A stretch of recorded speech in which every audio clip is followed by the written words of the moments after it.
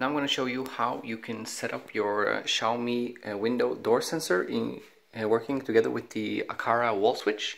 So I have put up here a sensor, so when I open the door here, the light should automatically turn on inside here, which it does.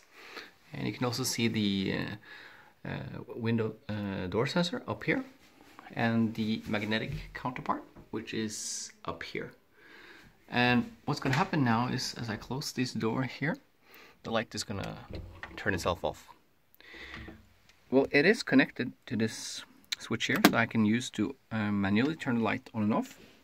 It's a push button which pops back. Now, I live in Norway, which is in the EU, and this button here does not fit automatically into the wall box behind there, so I had to put this spacer here.